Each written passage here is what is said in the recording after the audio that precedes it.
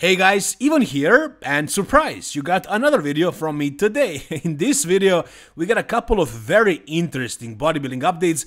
We're gonna start with a statement from 5th place, Arnold Classic finisher James Hollingshead. Now, this statement is very interesting.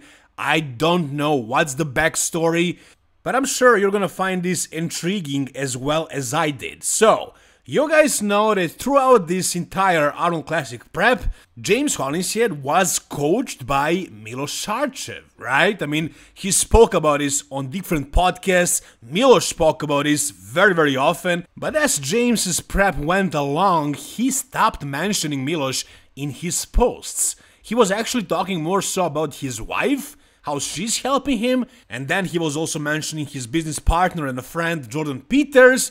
And more often than anybody else, he was speaking about how he was coaching himself. He didn't really specifically say until now, so he said it right now officially. I'm gonna show that to you in a moment, but during the prep, he didn't say at any time that he stopped working with Milos, that he's prepping alone. He was just sharing his opinions. Like, I'm gonna do this, I'm gonna change that, I don't wanna do this, blah blah. So it seemed like he wasn't coached by Milos, but Milos was still reposting his photos, and on podcasts, as you guys know, Milos is very often on different podcasts, he was always speaking about James as one of his clients. So I really had no idea what to think. I assumed that maybe James is keeping Milos in the loop and he's waiting for the peak week, where Milos's magic will happen. However, I was super surprised when I watched James' video between the prejudging and the finals, where he basically decided to listen to Branch Warren. And he says in the video that he was picking Branch Warren's brain for the past couple of weeks. I'll be honest with you guys, like the only person's brain I already pinched for the last couple of weeks before a show, because I was in Dallas, was Branch, and Branch said it really makes a difference, so I'm willing to try. And I've never really done that since I was a junior. When I was a junior, I used to do it all the time. I used to dry out hard for 2 days because we used to have a two-day nationals, and I would happily do it. So it's just ever since I got bigger, like some people are like, oh, you need to drink water and all this. So Branch said have some water with each meal today versus yesterday, but just like a couple of sips. Yeah, you heard it. Branch Warren basically did James Hollingshead's peak week. So this guy was coached by Milos Sarcev, by his wife, by Jordan Peters, by himself, and by Branch Warren. That's 5 people right now that we know of, and there is probably somebody else who thinks they're prepping James Hollingshead. But in reality, nobody is prepping this guy. I just wonder why the hell did he hire the best coach in the world, Milos Sarcev? I mean, he did speak about how he hired Milos because he's so passionate about the sport and, you know, he's gonna help him mentally, but I don't think that's it. I'm pretty sure he didn't pay Milos a dime. If he paid him money, most of these prep coaches charge like $3,000 for a prep, so if James paid that money, I think he would have listened. Now, I gotta give props to the guy, because considering how much of a mess he is, how much of a mess his prep and his head is, he actually did a hell of a job.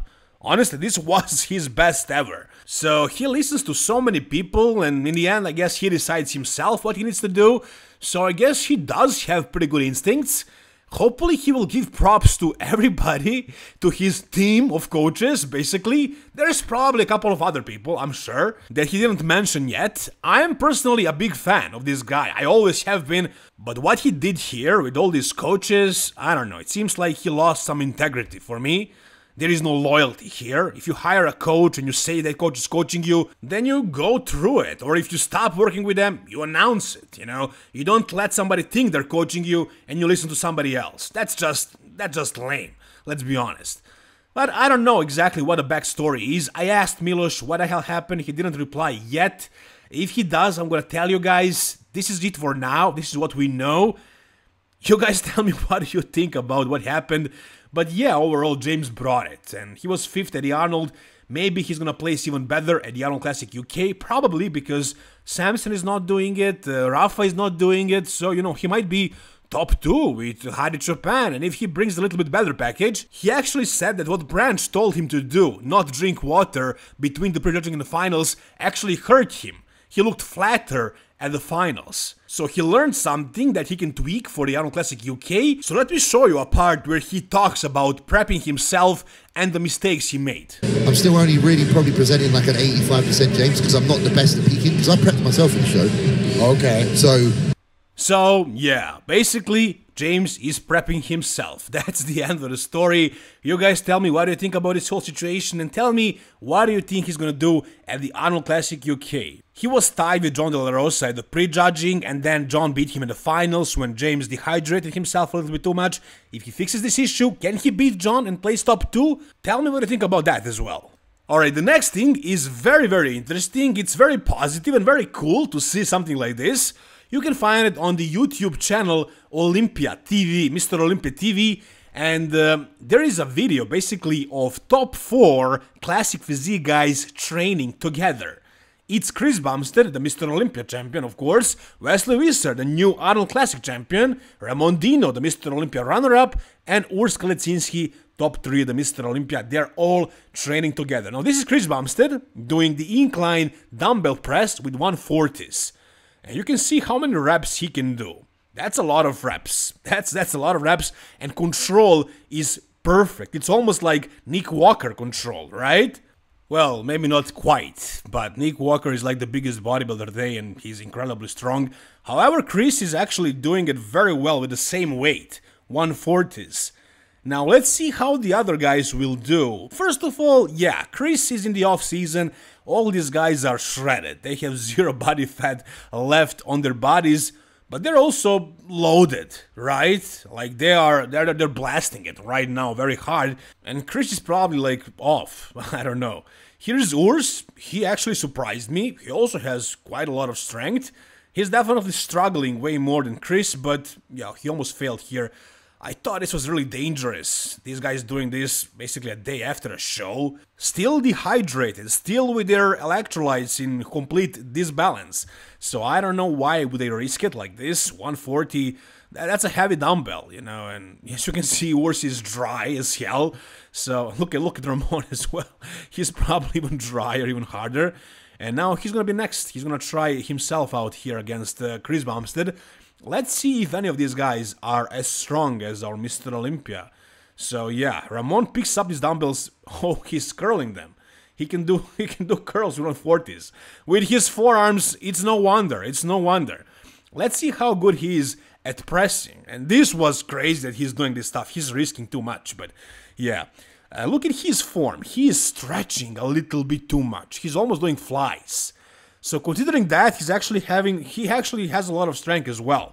He has a lot of control, and this is scary as hell, man. I'm just waiting for a pec tear to happen. Hopefully he knows what he's doing, but yeah, look at this. He's going beyond failure with 140s like this, and he's throwing the weight like that. Damn, like that's these guys are putting their whole careers at stake right here.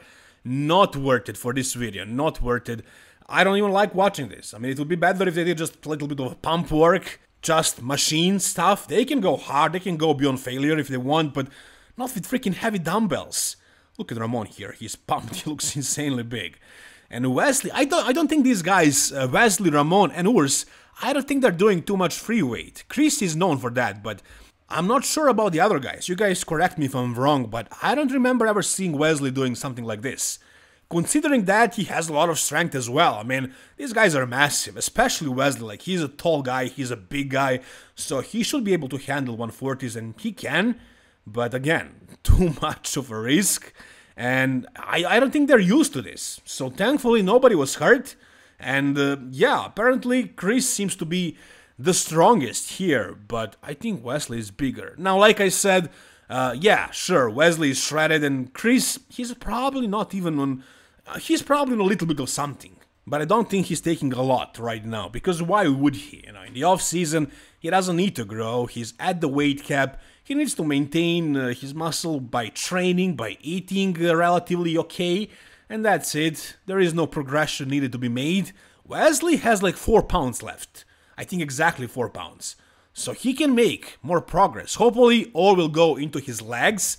And for the Mr. Olympic, he's going to be more competitive against Chris. If you guys haven't seen my comparison video, you can go ahead and watch it and see why I don't really think Wesley is going to beat Chris. But it's a possibility. It's still possible. There are certain things about Wesley that are really outstanding. So as for right now, you can see where this guy is at in terms of strength. Chris is very strong, even though he's not pushing it in the off-season. Thankfully, nobody was hurt in the making of this video.